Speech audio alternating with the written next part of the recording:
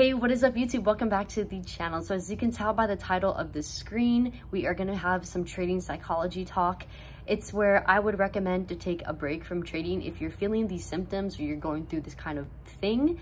And it's based off my own personal experience. The reason why I wanted to talk about it is because I had to struggle through these problems alone and I didn't know the best way to go about it. But since I've gone through it and I'm still going through some of these struggles, I thought it would be nice to share just in case people out there feel the same way or going through the same thing and not really sure what next steps to take. So let's go ahead and jump into this video. So right off the bat, the first reason why I would say you should take a break from trading is if you're having any kind of negative self-energy. And what I mean by that is if you are talking negatively to yourself, you are thinking and believing negatively about yourself and even writing things down that it's negative. And then on top of that, if you are believing you're a failure in any type of way, whether it's from life, from being a partner, from just anything, definitely take a break. I say that from my own personal experience because the last couple of weeks, the initial reason why I had to leave content creation and trading was because I was feeling and doing all of these things. It really put me in a downward spiral and I was grasping onto every negative thing I was saying and it was playing into how I was performing. Obviously, part of it started because of my gambling problem with trading, but as I started to handle that, a lot of like internal, deep-rooted stuff started to come out, and that was one of them. And so my performance didn't get really any that much better because I wasn't facing this conflict of negative self-energy.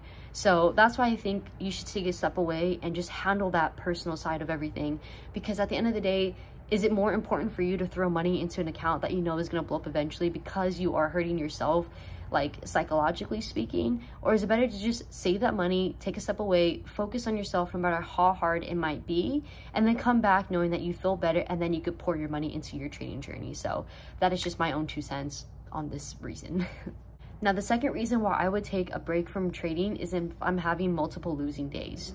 Now, we all know that it is inevitable to have a losing streak, to have losing trades, but what we forget to remember is that these losing trades and streaks can drastically affect our mentality. We can start questioning our strategy, questioning each and every single trade, start hesitating for our entries. Just a lot of things can go sideways, and it's all because of the losing streak. But it doesn't hurt to just take a step away from the screen, to get refreshed, to recuperate, to remember why this strategy and this edge that you're using is proven to be consistently working. It's just maybe something else is affecting you. You just need some time away, and that is more than okay. Now, the third and final reason why I would take a break from trading has to be if a serious, impactful event has occurred where it will affect my perspective on trading and my emotional intelligence.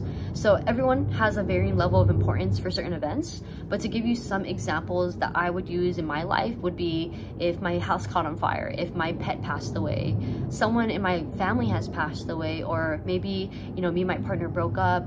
I don't know, anything of that nature where it's very serious and very intense, where it can really affect my entire existence, then yes, that's when I would take a break. I think it's more important to handle your own personal issues than it is to jump on the market and place some trades. Like, yeah, I understand trading addiction to the finest. Like, I am one of those people too, but I also know how important mental health can be if you don't handle it and really confront the issues at hand. So definitely just this third reason really hits the nail on the head.